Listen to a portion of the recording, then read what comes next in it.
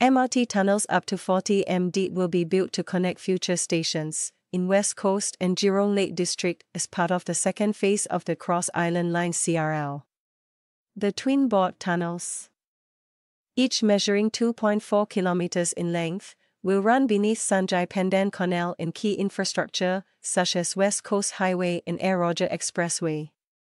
The Land Transport Authority (LTA) on June 19 said it has awarded a $242 million contract to a joint venture between Japanese firms Nishimatsu Construction and Okumuru Corporation Singapore branch to design and build the tunnels.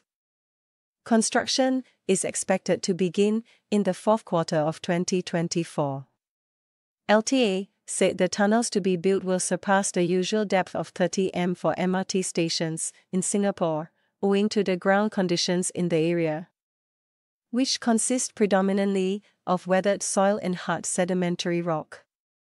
Weathered soil is rock that has broken down and is softer, so at some points where the tunnels run under it, the contractor has to dig deeper to find a competent rock layer that can provide better stability to bore through. The authority said real-time monitoring and safety measures will be carried out during the tunneling work, and that mitigation will be undertaken to ensure the ground is stable, construction is safe and the impact on nearby stakeholders and infrastructure is minimized. LTA said Nishimatsu Construction is currently constructing the board tunnels between Tampines North and Diffuse stations as part of the first phase of the CRL.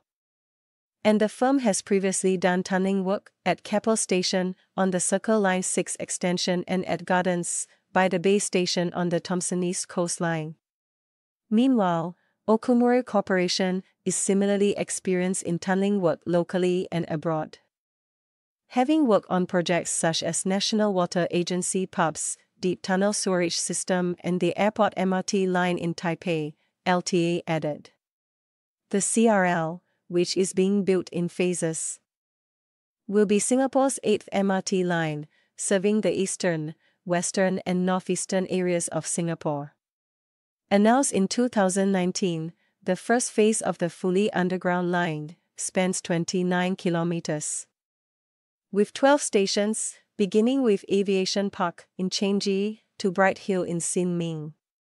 Construction is ongoing and expected to be completed by 2030. The 15 kilometers second phase, which comprises 6 stations from Turf City to Jurong Lake District, will be completed by 2032, as will a 7.3 kilometers CRL extension spanning 4 stops from Punggol to Pasir Ris.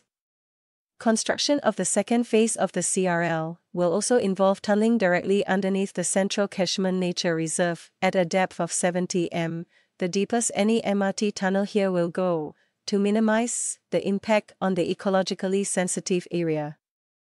The contract for those works was awarded in 2022 to a joint venture between Obayashi Corporation and Shanghai Tunnel Engineering Singapore.